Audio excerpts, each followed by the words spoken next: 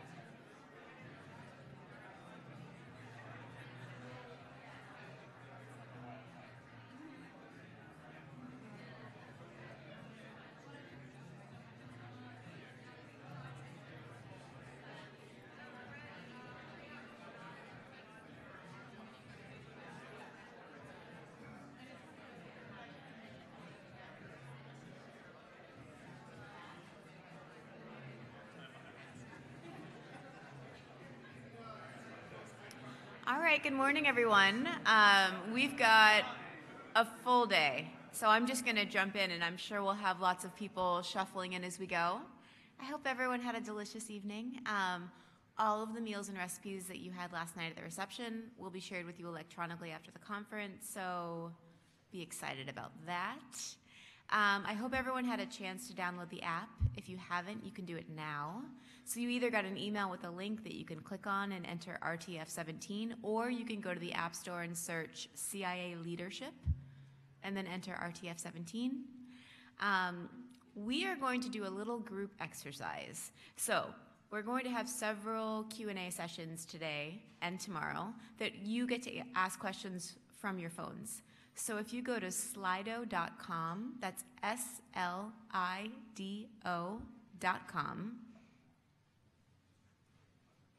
I'll just wait. I hear a lot of typing, so I'm just going to wait it out.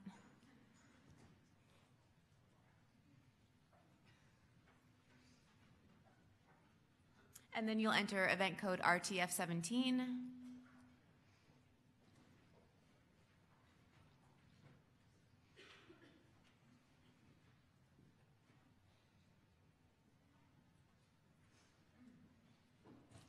All right. And we can probably pop open Slido chat.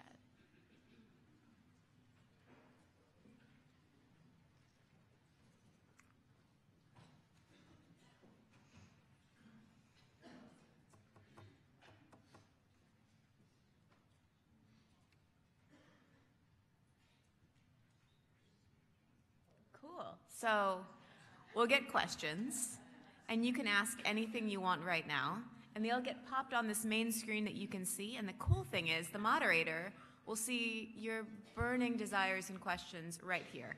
And that's how she or he will know what you want to hear, and that's what will drive our Q&A. So make sure to have that open and ready whenever we do Q&As. We'll actually have one after this first session.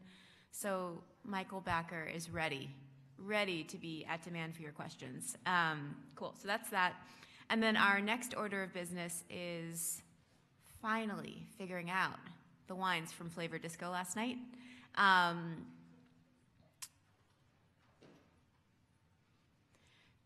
So as you all remember, you wore headphones, you listened to some funky tunes, you tried wine. I'm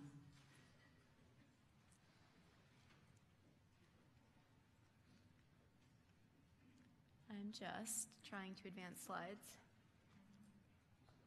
Cool.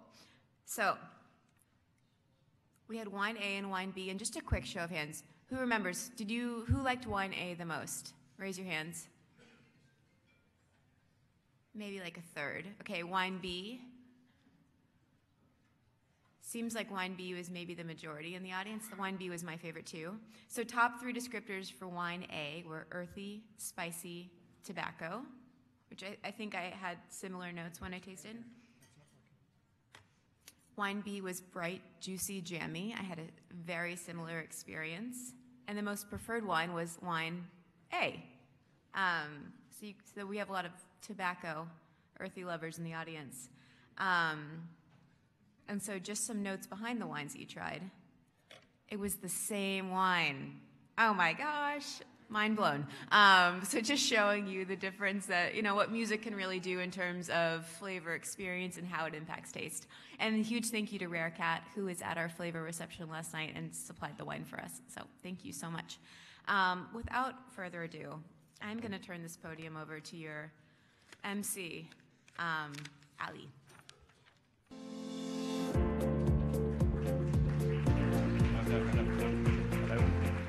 Hello. Morning. Who in here enjoyed the Napa Valley last night?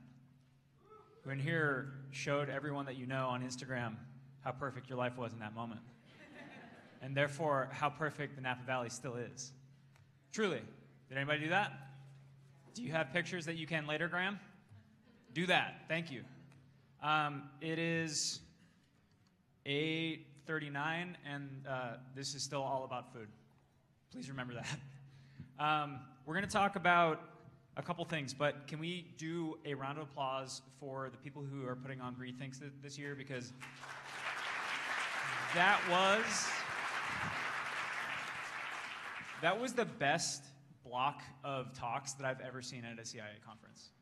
I felt awake. We're going to talk about weed and butter. Which one do you guys want to do first?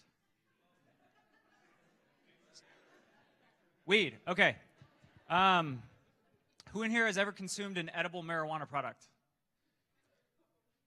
An edible marijuana product. Who in here has ever enjoyed that experience beyond the psychoactive part? Who's got the most culinary prowess when it comes to making stupid gummy bears filled with THC? This is going somewhere. That's happening. That's going to happen. Drifting across our desk more and more every month are stories and proposals and talks with potential clients who are looking to do culinary things with marijuana. Regardless of how puritanical you feel about it, it is a thing that should taste good.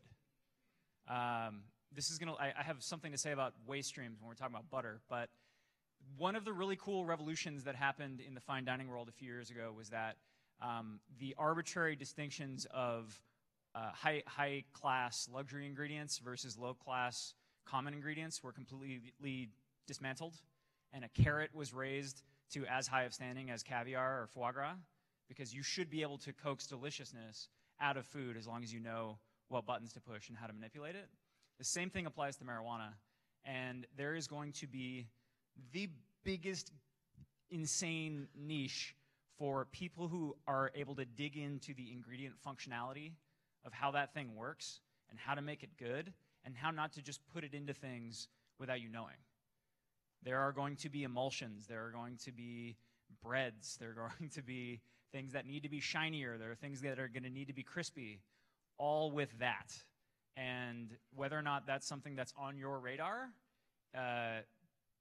it will make an insane amount of money. So that was that.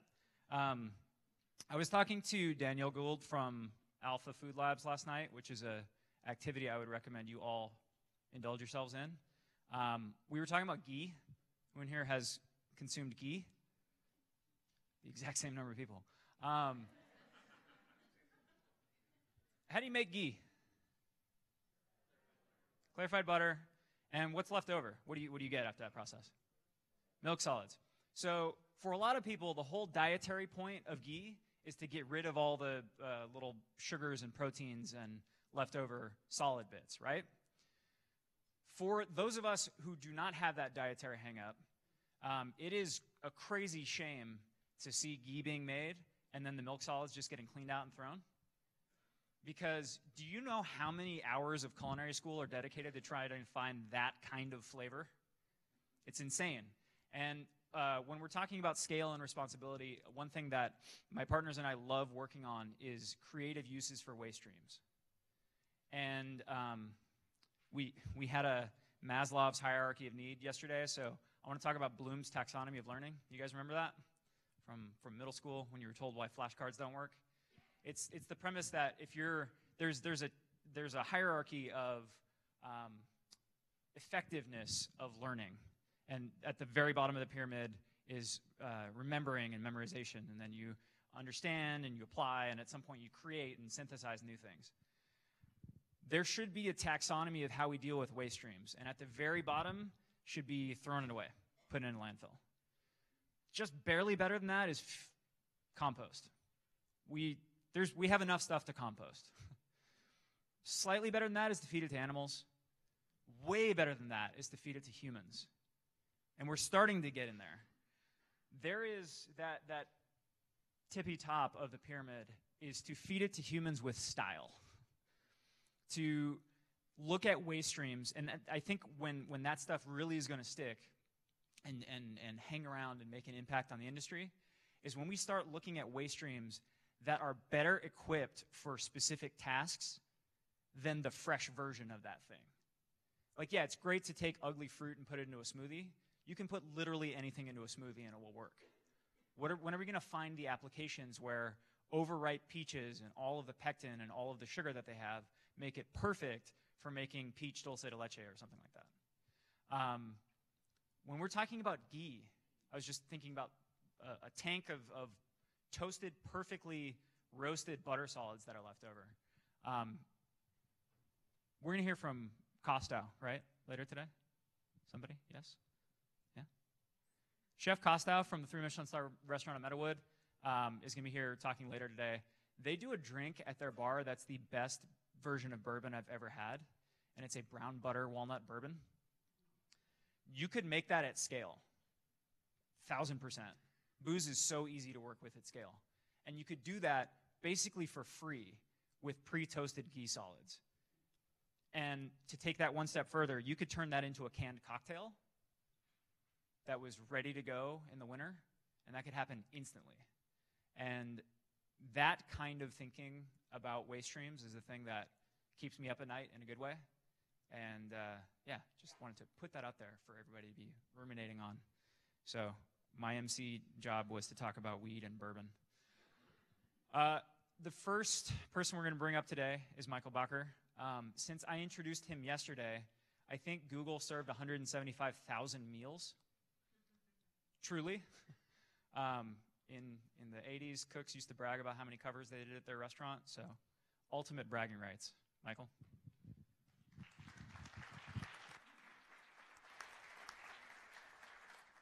Good morning, everybody.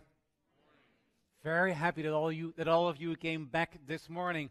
And hopefully, just like you followed instruction well last night and you went out there and truly enjoyed Napa, Sonoma, and all the great towns that you have over here. To kick us off this morning, I want to build briefly upon what I shared with you yesterday afternoon.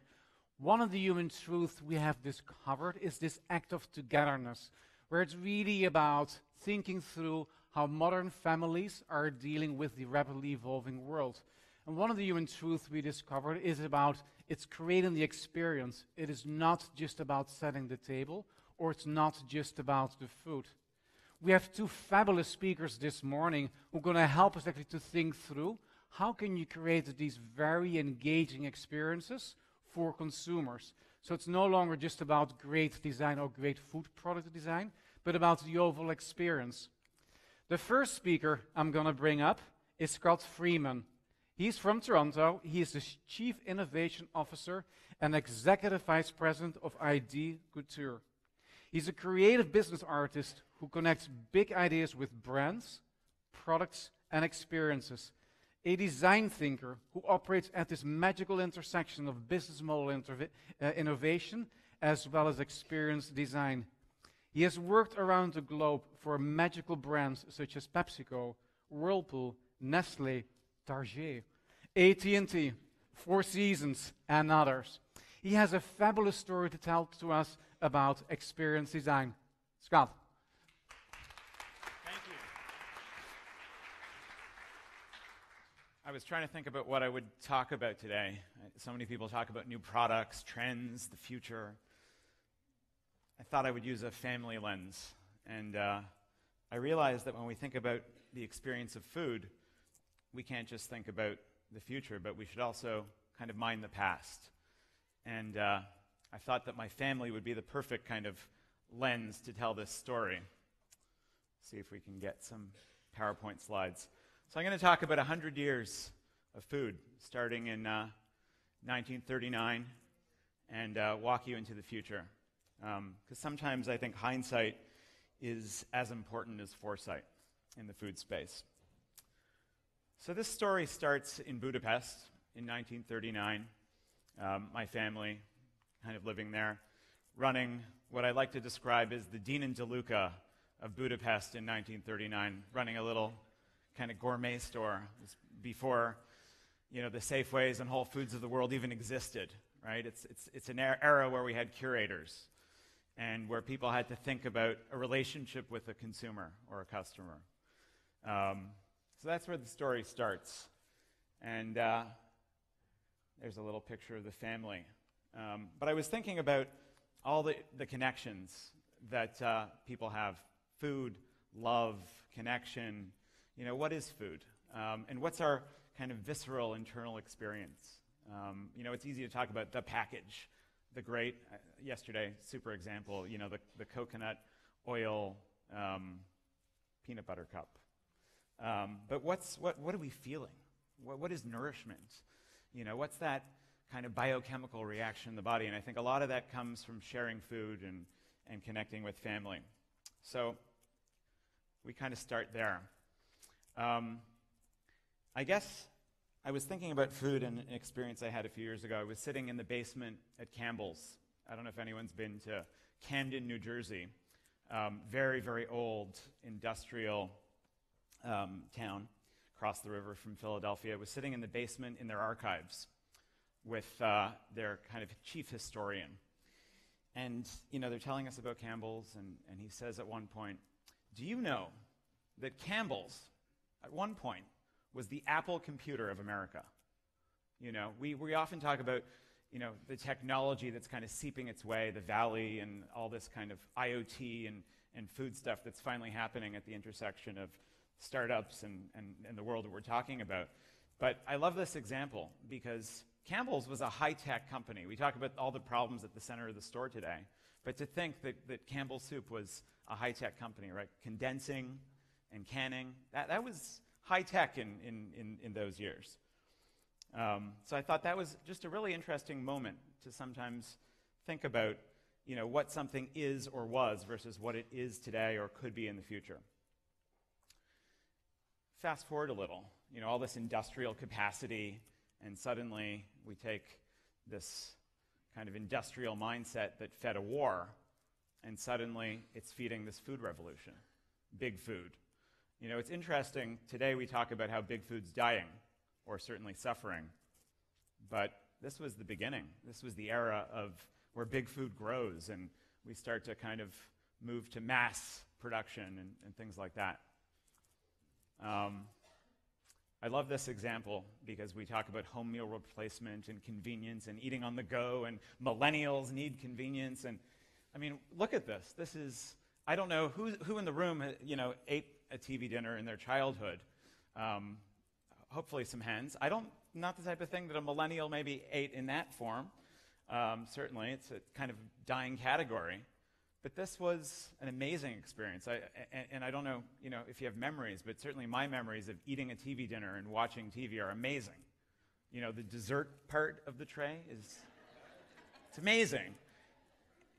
And that's something special. It's amazing to look at all the new products and kind of ask yourself, when was the last time that you had that emotional reaction to a product? So, 1954. The invention of the TV dinner. And that's where my family kind of comes in. My grandfather emigrated to Canada and wanted to start a business. And over a weekend, he was taken to a chicken farm. And he thought the little chicks were so cute that he decided he would go into the chicken business. It's a strange kind of thought when you think about, have you been in a chicken house lately? It's not a pleasant experience, but of course, they're very cute. And I grew up watching Julia Child, but I'm told that his original vision was if you start with the cute little chick and you kind of end up there. The vision was originally, can I kind of grow chickens? Can I grow the grain that they eat? Can I kill them? Can I process them? Can I sell them in stores? It was kind of like the Starbucks of chicken. That was the vision. Sadly, he went bankrupt doing that very briefly in 1972. So the vision didn't exactly work. But that was the world I was born in. I was born in 1972. So I was born into this chicken family. I kind of grew up on a factory floor with chicken feathers and so forth all around me. Now, 1972 is a really interesting year in the food world, and being a Canadian, I can either be very proud or very guilty about the invention that I'm going to talk about, and that is has anyone heard of the fish coffin? The fish coffin is the packaging that Canadians came up with to ship bluefin tuna from the waters of Nova Scotia to Japan. So I'm a baby, and I kind of think of this moment as the beginning of the end when it comes to sort of what's happening in sustainability and seafood. This was the moment where sushi kind of globalized and industrialized, and they took empty Japan Airlines airplanes and loaded them up with fish coffins, bluefin tuna. So that's not me. I had bright red hair. I'm going to fast forward a little later because I joke that my childhood was living the food experience. I was a kind of guinea pig.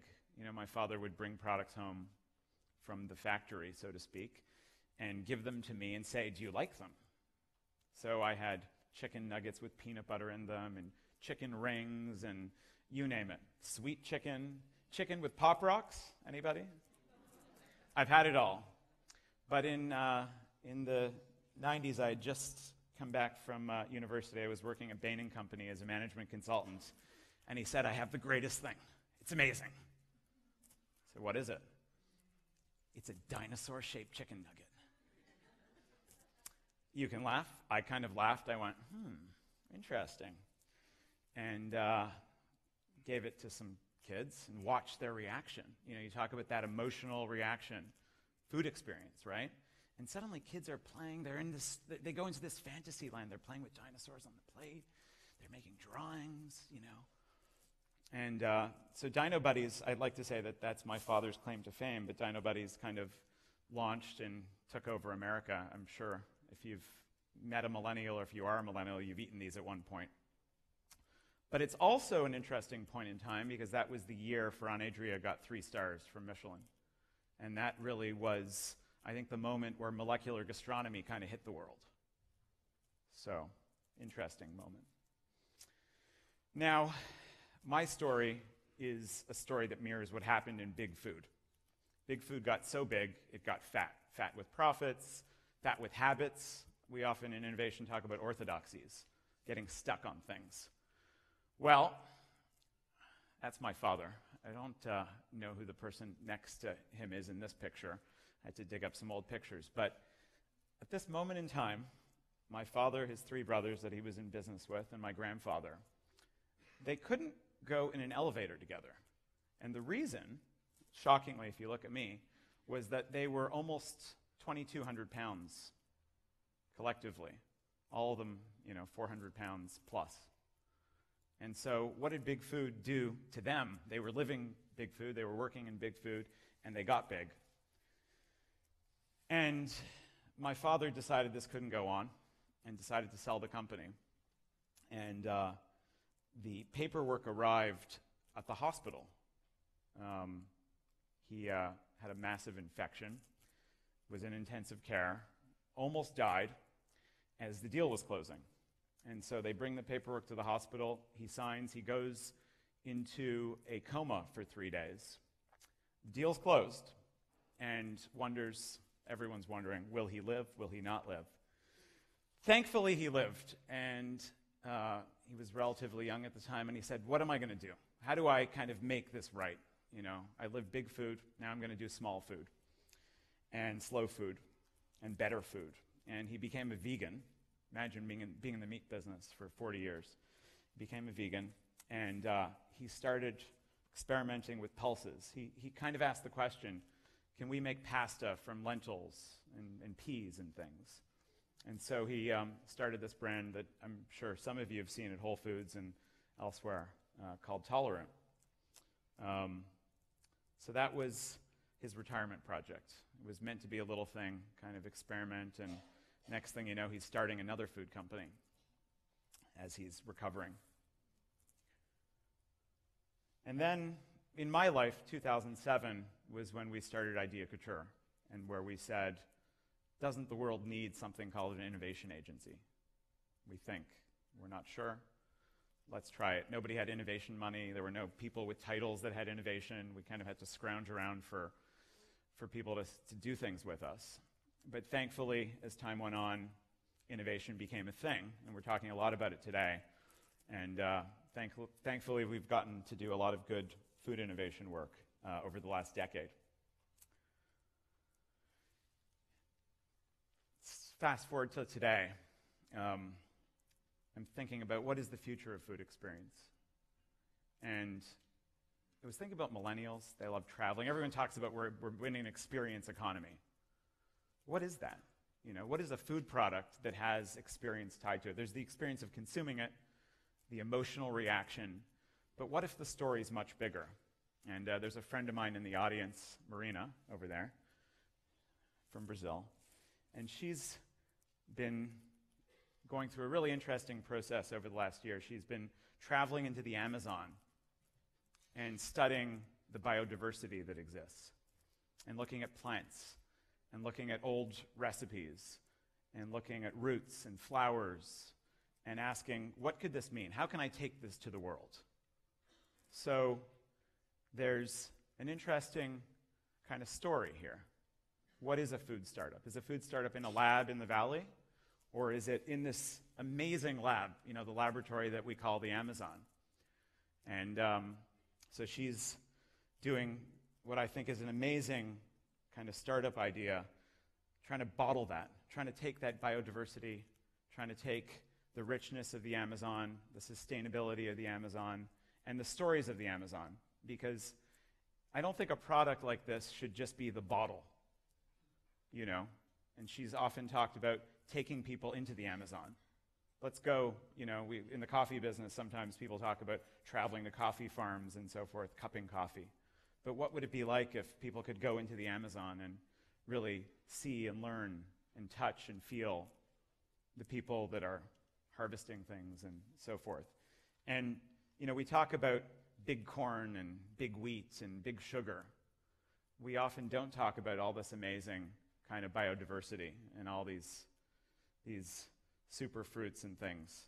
We've seen a superfruit kind of revolution in the last 10 years, but it's just the beginning. We've tasted less than 1% of the Amazon. You know, everyone loves coconut water and acai and a few other things, but there's thousands of ingredients. There's thousands of recipes. It's used for healing. It's amazing. So where do we go next? I know everybody here is focused on the future of what the food business looks like, the future of food experience. I thought it would be good to fast forward just a little bit. Gut harmony, you know, what's it going to look like when we have sensors in our body, when we can take a pill and that pill in our stomach tells us something? It's a little bit of futuristic kind of view. We talk about indoor farming and farming in close to places as opposed to shipping a trailer of lettuce from California to Canada in the middle of the winter. What does skyline farming look like? And we often talk about the theater of food, you know, and the sensorial kind of foodscape. There's people looking into how to recreate those emotional moments, you know, that childhood moment when you smell a cinnamon roll in a bakery on the beach in Connecticut. You know, that's a science, that emotional science of an experience. And I love this one. Who's heard of drone foraging? Anybody? It's an amazing idea, right? When we think about the demand for amazing mushrooms and truffles and things like that. What if drones could help us do that? So technologies change. It once was a can of soup, and maybe today it's Soylent, and who knows what it'll be in the future. But nourishment, I think, is something, and the emotion and the theater and the connectivity of food experience, I think, is always been here and is kind of, I think, very embedded in us. We haven't changed as fast as technology's changed. And you see it. You see what the mobile phone is doing to people, because our bodies are not yet ready to manage it. And I don't know if anyone's reading Alice Waters' new book. It's amazing. She was a Montessori teacher at one point, and she just talks about the experience of watching children, walk into a room with fresh flowers and fresh vegetables and smelling and tasting and connecting over food. And I think sometimes we forget that as we're engineering the next, billion-dollar Annies.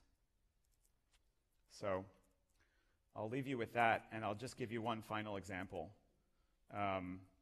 Think about the experience of kind of receiving a warm bread right out of the oven. And think about kind of ripping that bread open. And think about what you smell and what you feel and what you taste. And that kind of smile and that biochemical reaction, whether you're doing it alone or with people, breaking bread, right? There's a reason for that.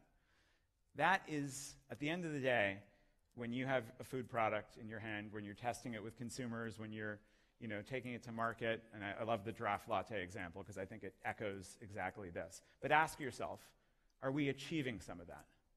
Are some of those experiential things happening?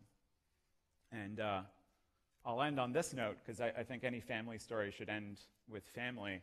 This is my 14-year-old Leaf, who takes over our kitchen every month or so and turns our house into a restaurant.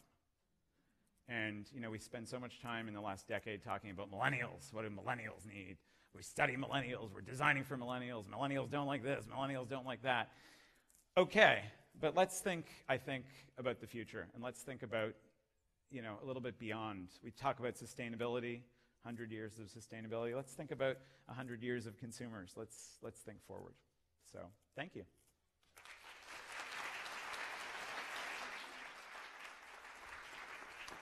Thank you very much, Scott. That was truly, truly interesting. And I could not agree more with you that it's all about great fresh bread. Love it. Our next speaker is Nell Putman-Farr, who has a really, really interesting set of experiences. She is presently a postdoctoral researcher at the Yale School of Management, researching how framing and conceptual cues into impact design making and satisfaction.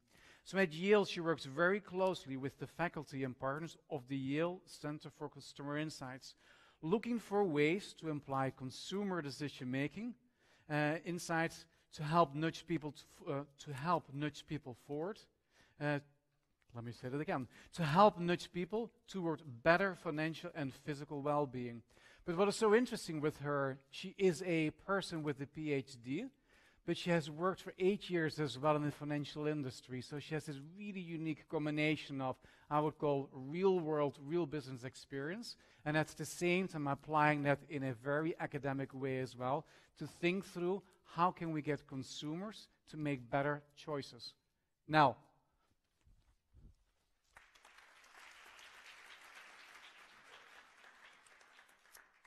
So good morning, everyone. It's a pleasure to be here. As Michael mentioned, I'm an academic, which means that I have this combination of research and teaching sort of as how I think about the world at this point.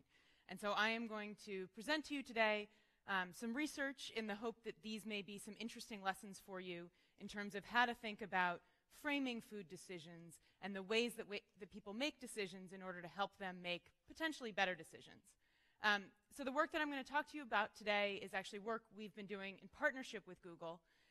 It's been a really interesting and fruitful partnership over several years now, where we have these ideas, we have things that we think about in terms of ways that you might nudge people, and Google really cares deeply about their employees and the well-being of their employees, and trying to think about how to bring these two things together and the academic research and how it can really apply and help people make better decisions. So these are all examples of mushroom tacos, and hopefully some of them make you cringe. I am not going to talk to you today about how to make a better mushroom taco. If you want to do that, you should go talk to Scott. They've been doing a lot of work about how to think about making a better mushroom taco. But what I am going to talk to you about today is how to think about how you frame that decision. If we want to push people to make towards a plant-based diet, towards making these healthier decisions, how do we think about the context in which they're making those decisions? How do we think about the words that are used around those decisions? These things actually really matter in terms of helping people think about the decision that they're making and these nudges that can help them to make better decisions. So at Yale, we talk about what we call the 4P model as a way of thinking about framing this, as a way of thinking about how we influence people to make better decisions. And at the core of this is this idea of person. It's people's goals, it's people's intentions, it's people's habits. These are all things that are very hard to change, but really meaningful if you can change them. And so it's these things that cause people to change how they think about decisions and how they make decisions in the long term. And this is sort of the holy grail of this influence piece. Not really what I'm going to talk to you about today, but really interesting area, and one that we're trying to do more work in now. A second piece is process, and this is this idea of how choices are made. In academics, we also often call this choice architecture, and it's really about the way that choices are presented to people. So this can be how easy it is to see them, but it's order effects, it's defaults, it's perhaps what portion size is the default, it's what order the food is presented to you in, things like this. Also not what I'm going to talk about for the focus of today. Third area is possibilities. And so this is really about what choices are presented to people. So in children's lunchboxes, are you giving them apple slices instead of tortilla chips? Things like that. What size is the plate that you're offering to people? How are you presenting the food to them in a way that helps them make a better decision? And yet again, not what I'm going to talk about for the most of today. This last piece is persuasion. And this, as you may have guessed by now, is the piece that I'm focusing on today. So this is this idea of how choices are communicated. And this is about context, it's about language, it's about framing. And these are things that, in theory, in many ways, you think of as being really easy. Language is something that you can change. It's not that hard to do. You can just change the name of something. You can just put the sign in a different place. A lot of these things are really easy to do, which also means they're really easy to get wrong or to not do well. And so that's what we're going to talk about today, is a little bit of this, how we think about the research in this area to think about doing this part well. And in particular, I'm going to focus on this question of moments of truth and thinking about, at least for the first part of what I'm going to say, how you think about what the right moment to reach people is. And so I'm going to talk to you today about two projects that we've been doing with Google, one that we sort of did last year, and we have some great results for you, and one that's actually ongoing now that I think is really interesting. So we know that orders placed in advance can reduce the amount of calories that people consume.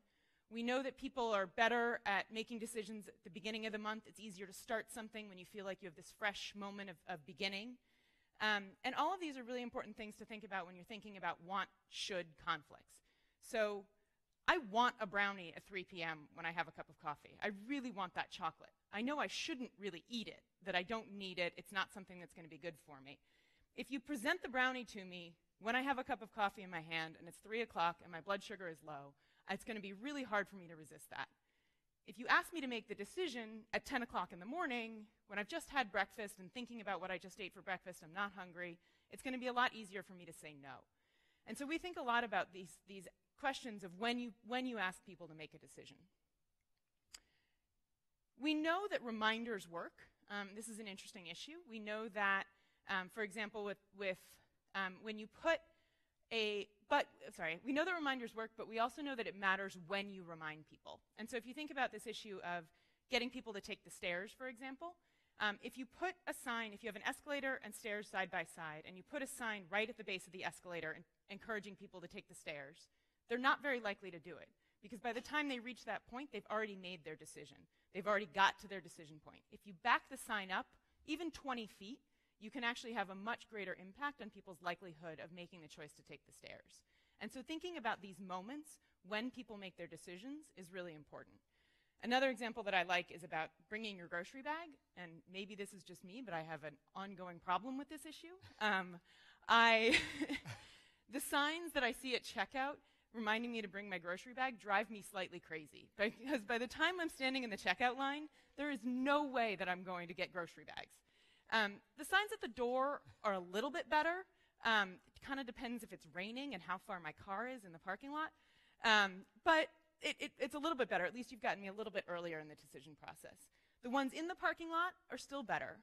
But what I really need is a sign as I walk out my front door that tells me to grab my grocery bags and bring them with me.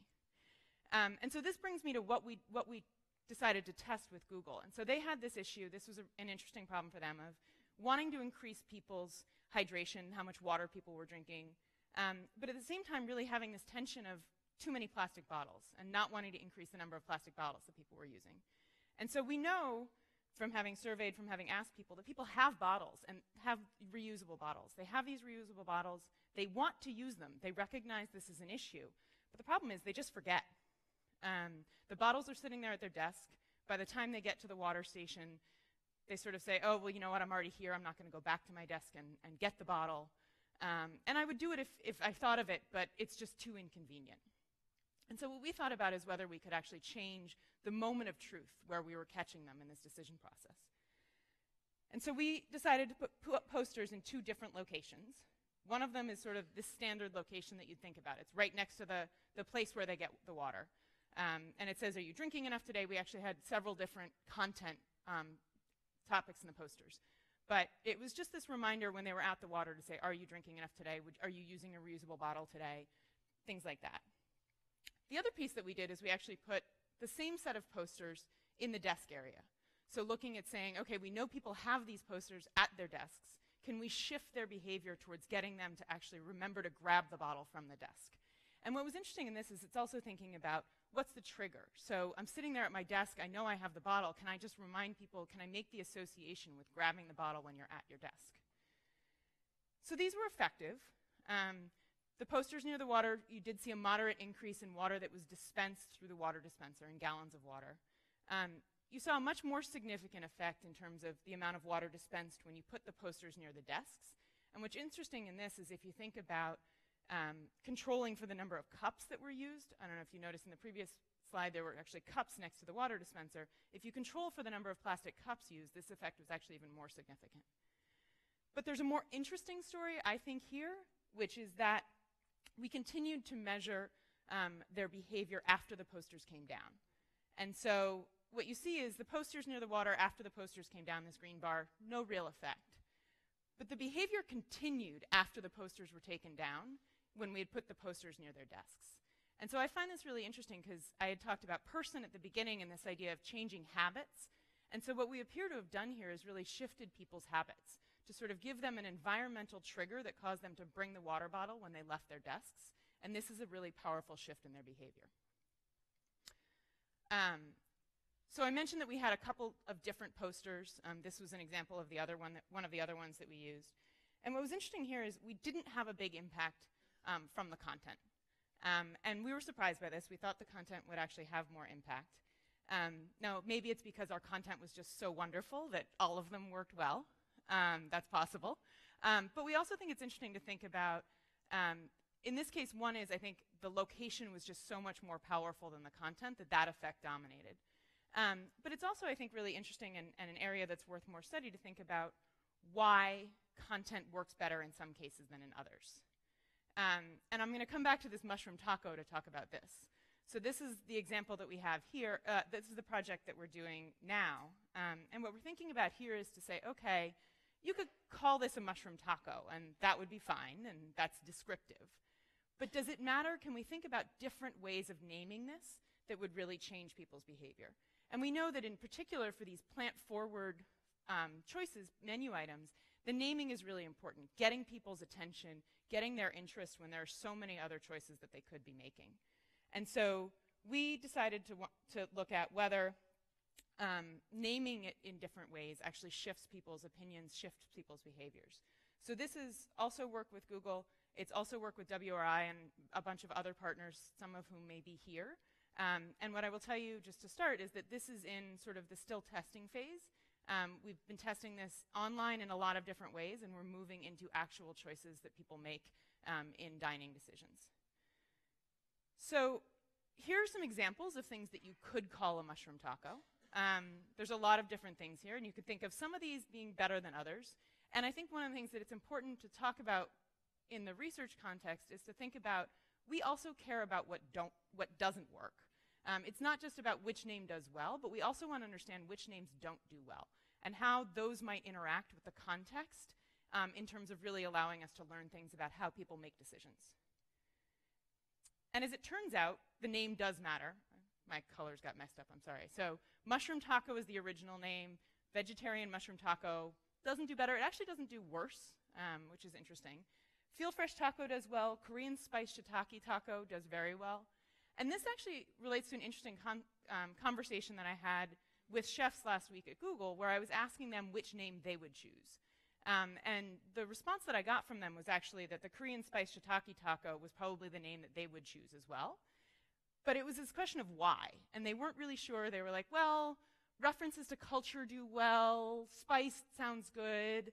But it was an interesting conversation to say, okay, can we try and parse apart what are the reasons why one of these names would do better than the other, and think about that, and that's sort of where we as academics can add value to this conversation. So we actually asked people to rate names on 28 different dimensions, and we consolidated these down into 5 factors, and then tried to predict people's choices based on these 5 factors. And this leads to some interesting results, and I will also highlight that these lead to some interesting results in terms of thinking differently about plant-based items than you think about meat-based items, because we didn't get the same results for both groups. And so what I'm showing you here are the results for plant-based items, and I'll talk a little bit about that difference. So let me go through these quickly. So this first category that we talked about was time and place, thinking about associating with an occasion, associating with a season. Something like Feel Fresh would go here. It has that summery, light feel. And so trying to understand, what those associations with time and place really do to people.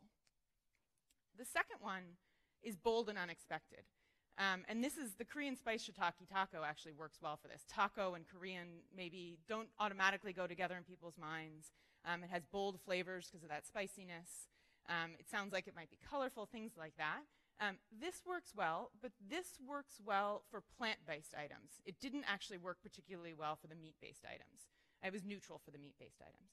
And so it's an interesting thing to think about here. You're trying to get people's attention for plant-based items. You're trying to sort of get them to try something. This bold and unexpected is actually something that's important to think about here.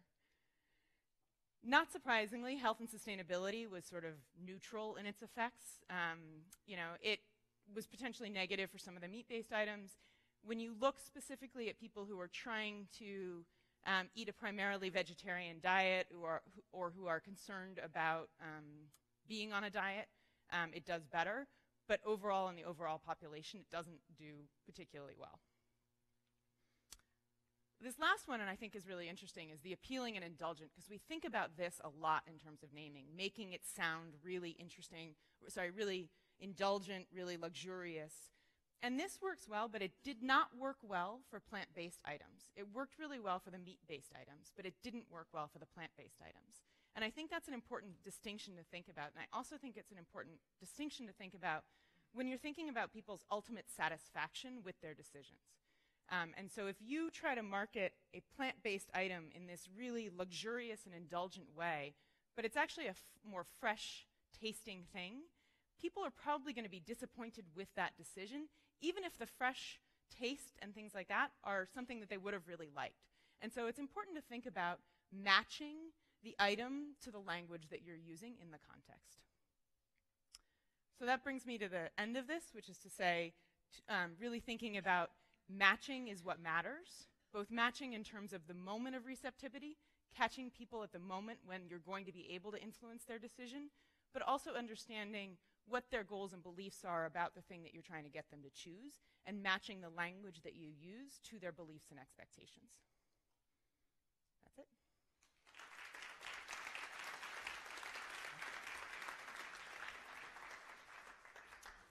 Thank you very much, Nell. Scott? So I think we have now approximately 12 minutes, counting down, for questions. And I think it's a combination of questions from all of you.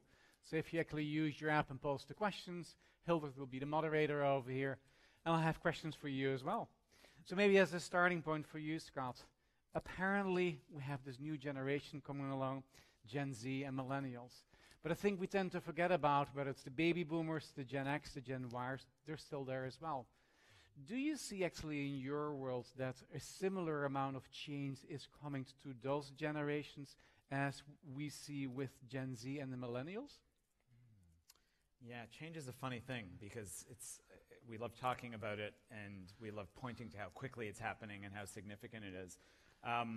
You know, we like looking at all generations. If I look at, we did some work recently on the smart kitchen. You know, the future of, we talk a lot about the smart home, the smart kitchen, and we talk about all these amazing gadgets and everything. I mean, many of which Google and others are working on. But what is the future of the smart kitchen in the context of aging? What does that change? What does aging look like as we live longer? What could that kind of assisted kitchen look like?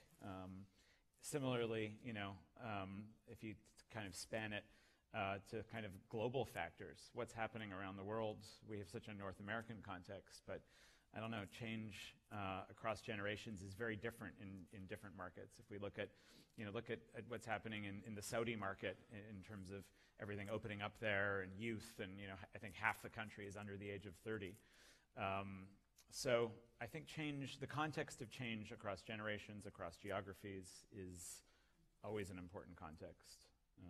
And it's actually, I think, extremely complex to understand the pace of change, the velocity, and how quickly is something going to happen. We talk about even just a simple example, e-commerce in food, right? Today we're moving towards 20% e-commerce sales. In other categories, food is lagging far behind. How quickly are we going to catch up? You know, is that, you know, how quickly can Amazon push us to the point where, you know, we're buying 25% of our food online? Will that ever happen?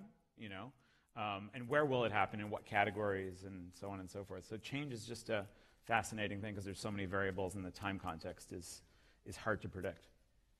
Thank you. Maybe for Nell, you've done amazing work with Yale to get more insights into what makes a consumer tick and how might you influence behavior. One of the questions that we always discuss internally is how transparent should you be with the intent as the provider. And the more you learn, the more you know, and the more you can apply. So what are your thoughts on how transparent to be about the intentions that you have with regards to what you're trying to achieve? So there's some really interesting research that's actually coming out now, and I recently saw Cass Sunstein present it, and he's somebody who's worked with Richard Thaler a bunch around this nudges and choice architecture. And what he was talking about was really this idea of, you know, do people care if they know that they're being nudged? How much does this matter that people know that they're being nudged? And I think it's an important question. And I think one of his main conclusions is that it's okay if they know that they're being nudged, if they know the reason that they're being nudged. What people really don't like is to feel like they're being nudged for some reason that they can't understand and that they might not agree with. But if there's some degree of transparency about why the nudge is taking place, and openness about it, then they're actually in many ways more likely to go along with it. They don't resist it if they know why it's happening. What the concern that you have and the problem that you have is when people realize that a nudge is happening, but they don't know why it's happening, and then they start to question the motives.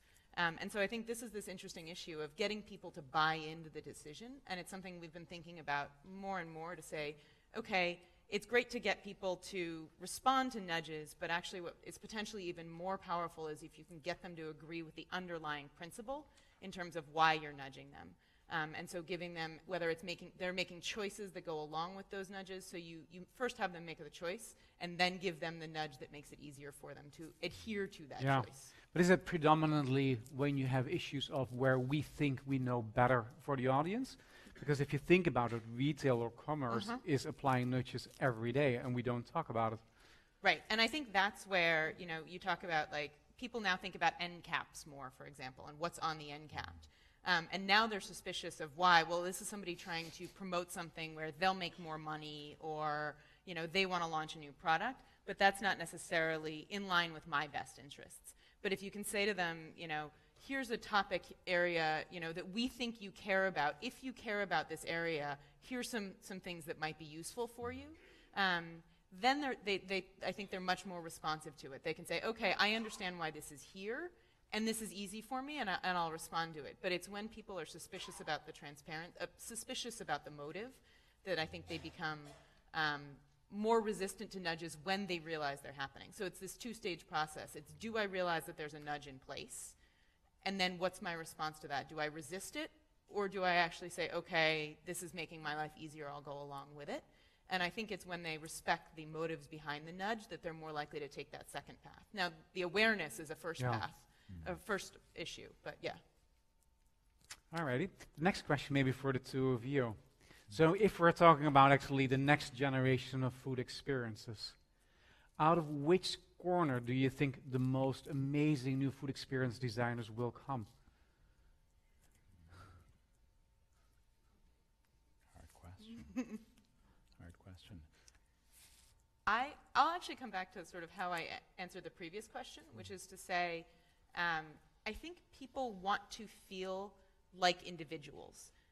We see this over and over again in that people don't want to feel like they're one of a crowd. They want to feel different from everyone else. And so this whole idea of personalized nutrition and personalized choices, I think is really powerful, and allowing people to feel like they're customizing the decisions that they're making, I think can be really powerful. Even if those customizations aren't really that different, it's more about this feeling of that I'm different from everybody else. And this goes along to the issue of nudges, of if you're trying to nudge something where you're making people feel like they're one of the crowd, that they're a number, they're more likely to resist that. But if they can feel like they're making a conscious choice, that they are unusual, different, unique, I think they're more likely to go along with it and more likely to be interested in what you're offering if they have that feeling of personalization. It's an interesting tension between kind of personalization and customization versus curation.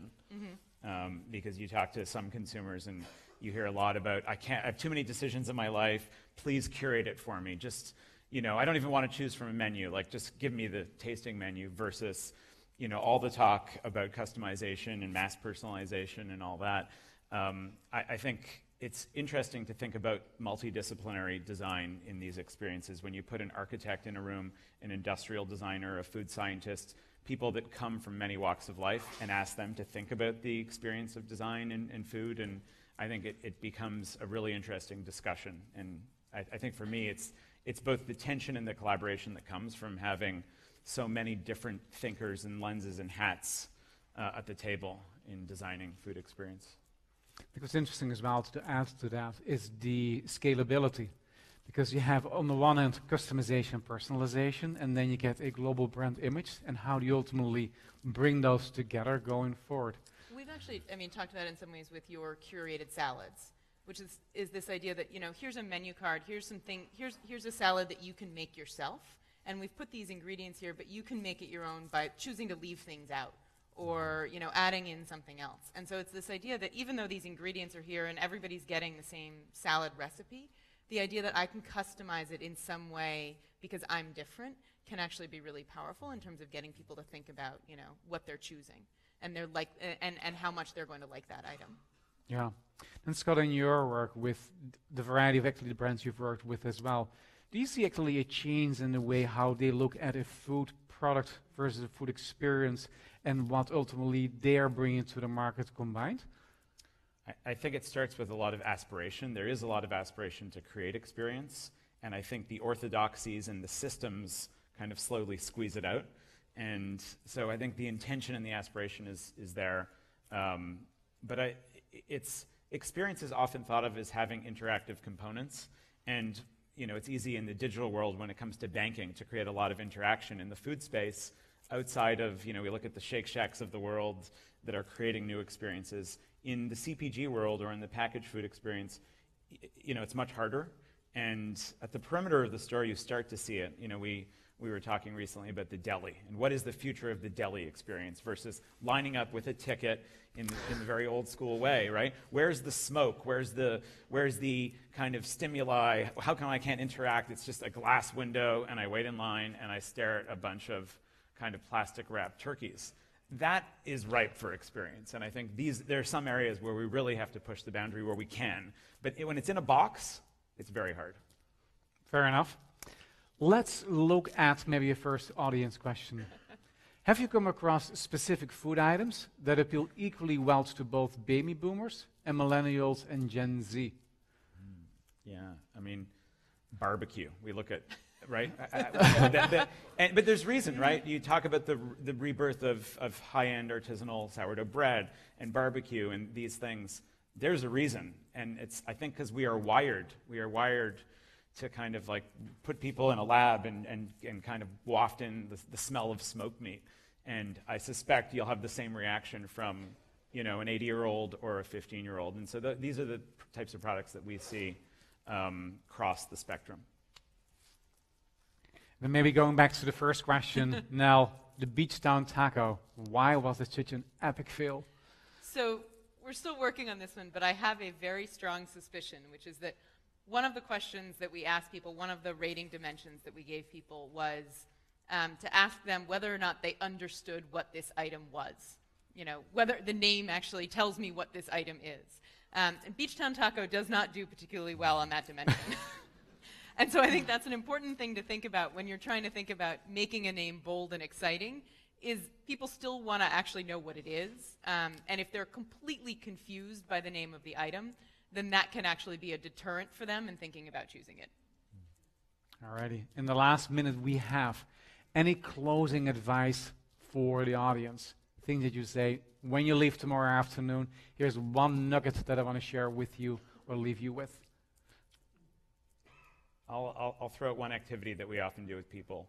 Live the experience. Play act something or somebody or some place you want to be. If you want to understand my son, the 14-year-old, become the 14-year-old. Don't go study them. You know, we've talked a lot about anthropology and immersion and ethnography. That's great to a point. You know, read up on the persona of the 14-year-old and become the 14-year-old for a day. Live the world through the lens of a 14-year-old, and you're going to see things that you've never seen before. And the same goes for an 80-year-old that has mobility issues. You know, be that 80-year-old. Live it, even for an hour. See what happens. I guess I would probably give you something very similar, which is to be very conscious of the context, generally speaking, in which people are making the decisions. So it's a very different thing. People will make a very different set of decisions when they're walking in and looking at a whole bunch of items in a lunch, in a cafeteria setting where they're looking at the food items. Those are not the same decisions that they're making when they're looking at a menu 2 hours before lunch trying to think about what they want to eat. And so trying to be very conscious and aware of how the context in which people are making decisions influences their likelihood of choosing things. With that, I thank you very much for your contributions today. Thank you. Thank you. Get hooked?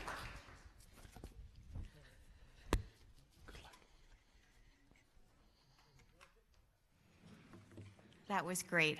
For our next speaker, we're going to welcome Matt Roth to the stage. Matt's the co-founder of the Feed Collaborative at a little place called Stanford, where he practices design thinking and sustainable food system innovation. Prior to that, Matt led the Sustainable Food Innovation Program at Stanford. He's an operations executive in a previous life at Attune Foods in Neiman Ranch. And Matt's foray into food really started in his childhood when he grew up on a 10,000-acre conventional corn farm. So ask him about that at lunch. Thank you. All right, am I on? Hello? Yep, there we are. Okay, so my goal for today is to bring the classroom here. I teach at Stanford University. I teach design thinking. And what that means is that today is going to be, at least in the next 30 minutes, is going to be very interactive. So we need to take care of a couple of housekeeping. So one thing is that I'm going to have you be doing 3 exercises in pairs today. And it's going to be loud and raucous, and I'm going to need a way to get your attention. So when you hear this, That means to stop what you're doing and to look forward. Now, in the event that that fails, there's a trick that we have as teachers where we ask you to clap once if you can hear me. So we're going to practice this right now, okay? And if you hear me, if this fails, I'm going to be asking you, clap once if you can hear me. So let's do this. Clap once if you can hear me. A little louder. Clap once if you can hear me. All right, very good. Okay, so to put myself into context, and I'm sorry, my co-conspirator at the Feed Collaborative, Deborah Dunn, was unable to make it today. She developed a really unnerving eye condition. And so I'm solo in that respect, but I am going to ask Hildreth to join me today to demonstrate some of these exercises. But before we jump into these exercises, one other piece of housekeeping. You're going to be doing work today with a partner. So in the next 60 seconds, I need you to identify and introduce yourselves to your partner. We can do this in threes. Partners are best.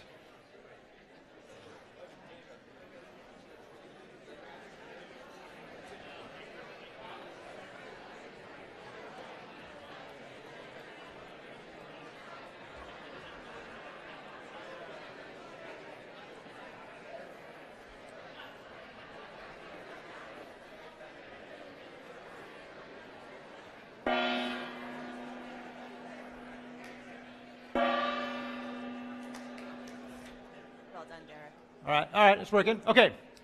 So before we get started, I'm just going to put myself into context a little bit. So at the Feed Collaborative, our mission is to equip and inspire the next generation of food system leaders and to amplify and accelerate the work of organizations and people who we think of as doing really interesting work with the potential of systemic impact. To give you an example of the kind of projects we work on, in our graduate level course last year, we did a collaborative project with Patagonia Provisions around their long root ale, the goal of which was to really understand and think about how we might shape craft beer enthusiasts' behavior with respect to their long root ale. Now, I should say that we have a pretty strong point of view about working on problems that benefit people and the planet. And the way that we manifest that in our work is that we are a collaboration between the School of Earth Sciences at Stanford and the Design School, which is also known as the D School. And the intersection, so this is very intentional on our part in that we look to the School of Earth Sciences to really understand kind of the science and the real problems behind our major systems, food, water, energy, and the climate. And then we take that information and we put that into the context of how people think about these problems, and we design essentially behavioral interventions to help them develop decision-making heuristics that result in the kind of outcomes with respect to people on the planet that we're looking for. Now, the toolbox that we use is this collective set of abilities known as design thinking. And I've been doing this for nearly a decade now, teaching and practicing this stuff. And much to my mother's chagrin, I have been unable to come up with a way to really explain what it is. The best way to understand design thinking is to do it. And so we're going to now start with a few exercises. I'm going to have Hildreth come out here with me. Now, what I'd like for you to do is to stand up and get together with your partner.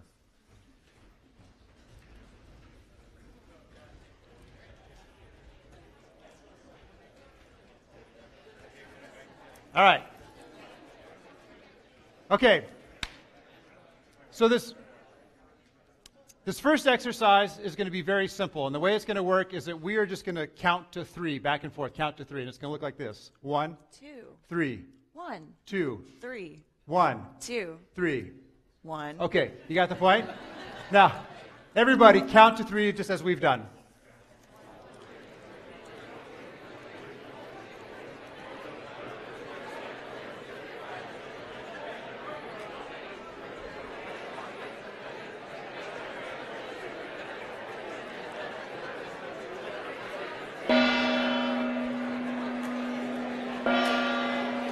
Clap once if you can hear me.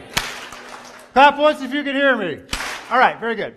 Okay, so the next part of this is that instead of 1, we're going to clap 2, 3. Clap 2, 3. Okay, so I'll demonstrate this. Ready? Clap. 2, 3, 2, 3, 2.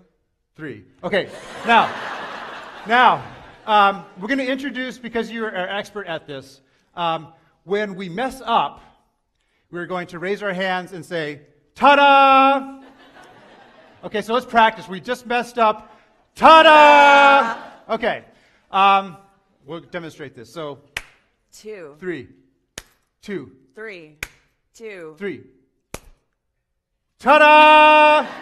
Okay, now it's your turn. Go.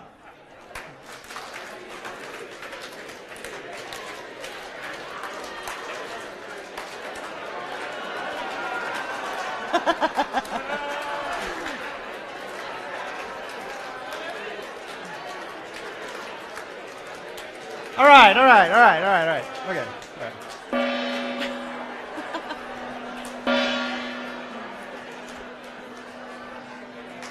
All right. Okay. You're welcome to sit down, but you are still, there are 2 more exercises in which you're going to need to work with your partner. So please grab a seat. Yeah. Right. All right. So when you messed up, how did your partner react? Were they like, that idiot? No. They laughed, right? They laughed. And I want to make the point here that I'm sure many of you are familiar with this expression of embracing failure, celebrating failure. And I think that is directionally correct, but at the D School, we have a little different frame on it. And the framing is this idea of having an experimenter's mindset. An experimenter's mindset. Now, to some of you, you may know this as being described as like rapid iteration, rapid prototype iteration. But in our language, we really think about it as having an experimenter's mindset. And the value of having an experimenter's mindset really is to design experiments at a scope, a scale, and a resolution that if they fail, you can actually laugh about it. Okay? Too often, and we see this all the time in Silicon Valley, we invest lots of money into new products, ideas, and services only to see them fail in the marketplace. And I was a part of a packaged food startup about a decade ago. Similar story. We raised a bunch of money, venture capital money, commercialized the product. We got it distributed in virtually every grocery store in America, only to realize that there was no need in the marketplace for it. And so we spent hundreds of thousands of dollars doing this. Whereas what I know now, had we practiced that then, we probably, for less than $100, could have realized that this thing was not going to work. So, design experiments at a scope, scale, and resolution that if they fail, you can embrace the learning and you can laugh about it. Okay, so now we're going to do another exercise. And again, you're going to do this one with your partner. And so my wife's birthday is coming up, and we are going to plan her birthday party. Okay? You're going to help me plan her birthday party. And the way that this exercise is going to work is one of us, I'll start with an idea, and then you're going to say yes, but, and suggest another idea. And I'm going to say yes, but, and we'll just keep going like that. So, got it. So my wife loves horses. Maybe we can get some ponies for her. Yes, but ponies are really small. And so, so maybe what else should we do? What about regular-sized horses? They're cool. Yeah, They're tall. But regular-sized horses aren't going to fit in our condominium, so maybe we could just get a birthday cake instead. Yeah, but birthday cakes, like no bacon, and millennials don't like them, so because they're not healthy. Okay, so what else? So what about bacon dipped cupcakes? Yeah, but that's just doesn't sound very good. Okay, so you got the point. So with your partner, try to design my wife's birthday party. Each partner, yes, butting the idea. Okay, I'm going to give you about 2 minutes to do this. Go.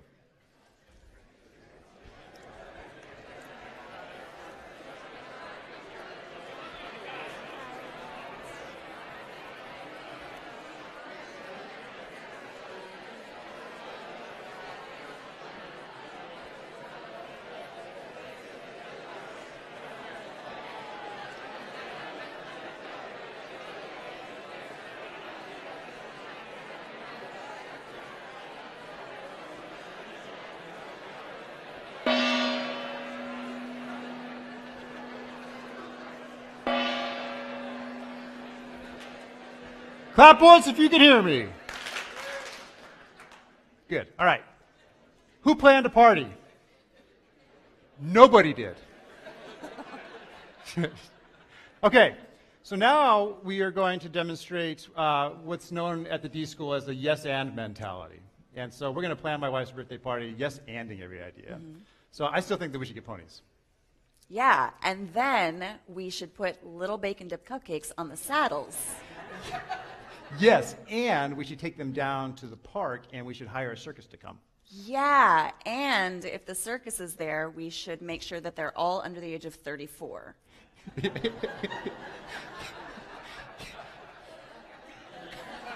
Yes, and. Okay, you get the point. So now, with your partner again, design my wife's birthday party, yes anding every idea that comes up in the conversation. Okay? Go. Millennial clowns. What's They're that? more fun. Yeah. You'll get so many pictures.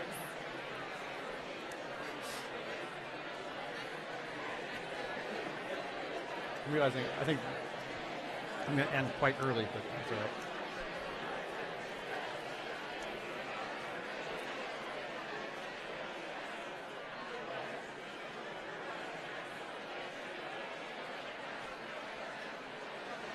Oh. Okay. Oh, and actually, I'm done with you.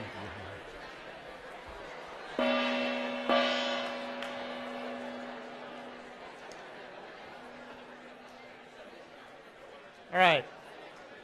All right. Okay, show of hands. Who planned a birthday party for my wife?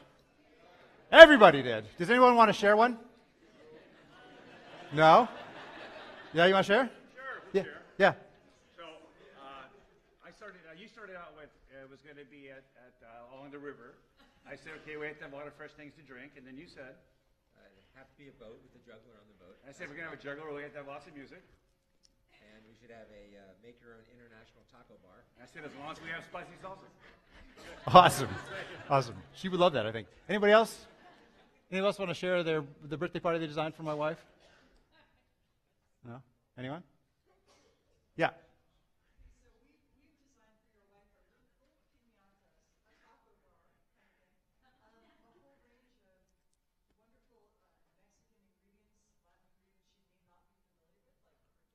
Ah. Oh my God, that sounds delicious. Thank you for that. I think I'm going to steal that. All right. All right. Okay. So I think you get the point here. I do a lot of work, certainly teaching undergraduates and graduate students at Stanford, but I also do a lot of engagement with executives in various aspects of the food system. And I think the most common challenge I see in organizations is that when they're trying to generate ideas, when they're trying to think about maybe new products and services or customer experiences, they try to do both yes and yes but at the same time. And it's impossible to do both of them well. And the yes but, what comes up there is this lens of, is that idea technologically feasible? Is that idea financially viable? And so yes but just creates this screen that disallows any new ideas or thinking to move forward. Make sense? So yes and is really about establishing a culture, being mindful of when we are in this place of generating ideas, to know that we're there and to create an environment in which all ideas can emerge. Now, some of you have probably heard the expression that no ideas are bad ideas. Bullshit. Bullshit. Most ideas are bad ideas. Most ideas will never make their way to the marketplace, right? The point is that we need to create culture in our organizations in which all ideas can emerge. That's the most important thing. Because if we can do that and create space for those ideas, these new crazy ideas to move forward, that's how we begin to get at truly innovative new thinking and ways of solving customer problems or clients' problems or service recipients' problems. Now you think about the mechanics of that, like why does that work? It's surely a matter of law of numbers, okay? The idea being that if you can create this culture of yes and, the potential solution set, right?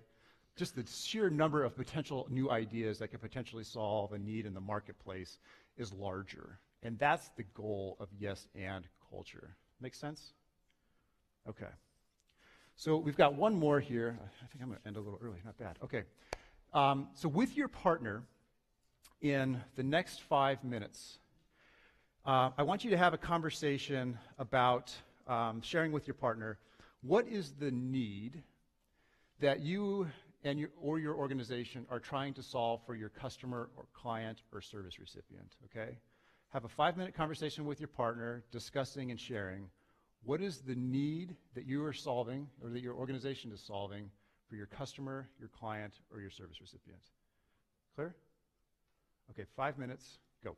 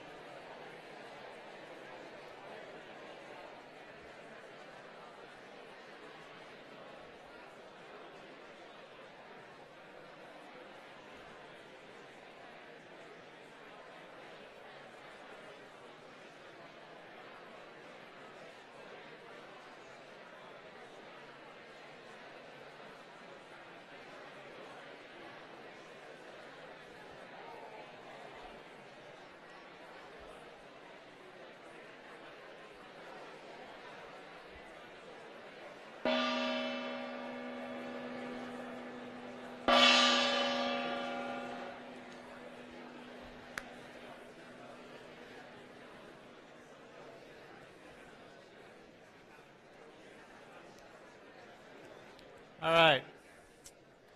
All right. Okay. So I want to talk a little bit about needs, and this is going to be the last conversation, then I think we're going to move on to breakout sessions. So I want to pose the question, what does she need? She needs a ladder. A book? She needs what? She needs information. She needs information. Yep. She needs what? She needs a computer. Right. I've heard some people say, I don't know what she needs, but I need that bottle of Jameson right there.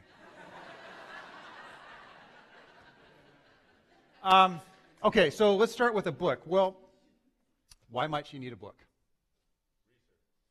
Research. What? Research. She needs to research, and she might want to research as a way to learn something, right? And why might she need to learn something? Why might she need a way to learn something? What's that? She's trying to solve a problem. And why does she need to be able to solve a problem? She's curious, right? Why do we need to satisfy her curiosity? Because she's human, right? She needs a way to be human. Yeah, she needs a way to problem solve. Okay. So you see what we've done. We've gone from she needs a book to she needs a way to learn to she needs a way to be able to develop her full capacity as a human, as a way to contribute to society, as a way to contribute to the advancement of humanity. This is called a needs ladder or a why ladder. And this is really fundamental to the work that we do in design thinking. Now, most of you, as I refer to you making books, I'm referring to whatever it is, the products and services that you're making for your customers or clients. Most of you are focused on making books. And this is understandable because you are expert in making books. You've probably had a lot of training, you have a degree, you have experience, all in making really, really fine books. Plus, the demands of the capital invested in your organization are requiring you to make really fine books. This makes sense. But the problem that we see in organizations by focusing on books as the solution is that we only ever get incremental innovation, right? We're only ever designing a little bit better book, step change. Whereas in design thinking, which is really about understanding what do people really need? What motivates people? What do they care about, right? We begin scratching and digging a little bit deeper. And we get to this place, well, maybe what she needs is a way to learn. Okay? This is like really key to design thinking. Now, what's the value of that? I think there are two parts. One is that, again, if we're trying to innovate new ideas and solutions to problems in the marketplace, if we're thinking about defining the problem as she needs a book, well, how many solutions are there to that? There's a book, or maybe a little bit better book. But if we open up the question, the problem that we're trying to solve for, to she needs a way to learn, how many potential solutions are there to that? Many. Right? So what we're doing, again, is we're taking the potential solution set from a very small number of potential solutions to a very large number of potential solutions. And again, just by sheer numbers, we're more likely to identify in that process a new solution that is really going to change her life. Now, the other thing that we do when we begin to identify these deeper needs of people is that we identify things that are socially and emotionally resonant to them, right? And if we're able to design solutions that are really meeting those social and emotional needs of people, they're far more likely to desire the thing that we're designing for them. This is really powerful stuff. And if you look around in the marketplace, you'll see examples of these things. I think the things that we all carry around in our pockets and our purses are an example. But when you combine the numbers of ideas that are also overlapping with solving a potential social or emotional need of a person, this is where innovation happens. This is where game-changing stuff occurs. And this is the best way that I have to explain the real value and the heart of design thinking, is being human-centered and understanding the real needs that people have. So I think the thing that I'll leave you with, and the thing that I hope you will think about from here until the time that you get back to your organizations, is thinking about what are the books that we're designing, the sort of proverbial books. But what might those books, how might we expand the need of those books to a larger solution set? What might your customers, clients, or service recipients really need, and to begin to think about potential solutions to that question. Thank you so much for engaging. I wasn't sure that I was going to be able to get 200 people to do what you've done today. This in itself was an experiment. I think a mostly successful one. I'm going to be running a couple breakout sessions. I hope to see you in one of those. If not, we are always at the Feed Collaborative looking for interesting organizations to collaborate with. The slides will be put up. My contact information is in there, and we look forward to hearing from you. Thank you very much.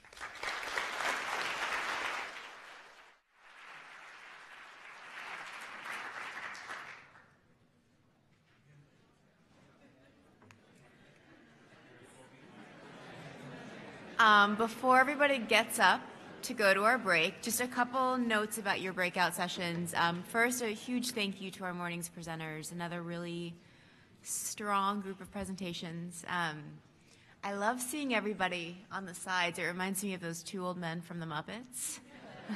Yeah. Okay, so back to breakouts. So if you look at the back of your badges, if you've pre-selected a session, that will tell you the session. If you haven't pre-selected, don't fear. You can get in a standby line outside of the session door. So we have 4 sessions. So they're all starting at 10:30. So you'll have a nice long break and then be at your breakouts at 10:30. So for A1, Know Your Consumer, that's going to be in this theater. So come back here at 10:30. It's going to be set up time until 10:30. A2 Flavor Design is in the Napa Valley Vintners Theater, so that's downstairs on this floor. And if you walk past where breakfast was this morning, you'll see a far door.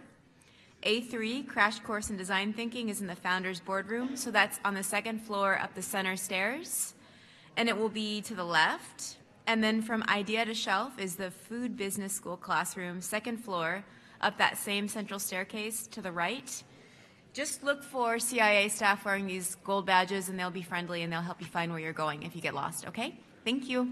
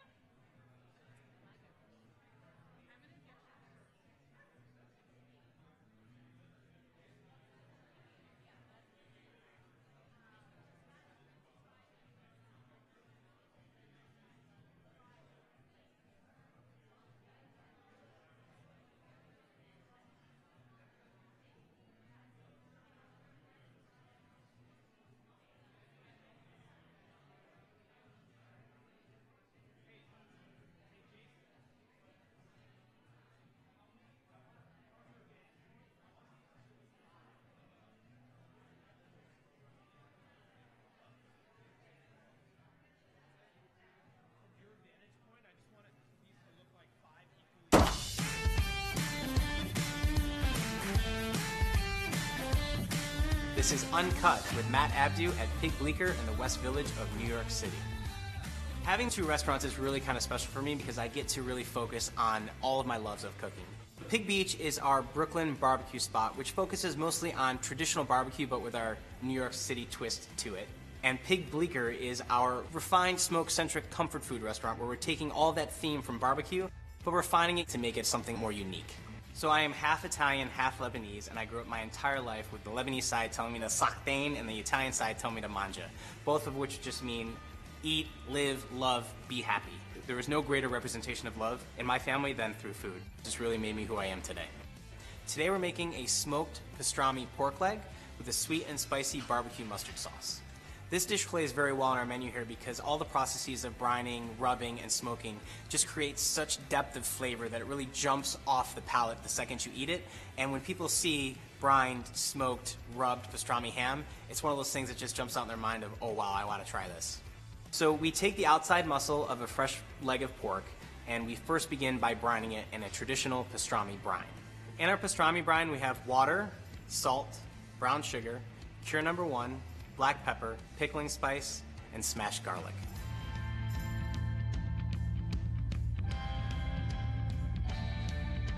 After it's brined, we pat it dry, season it pretty liberally with a house-made pastrami rub. The rub is what's really giving us all that delicious pastrami flavor and pizzazz. That combined with the smoke is what really separates this from being a traditional ham and making it something really unique.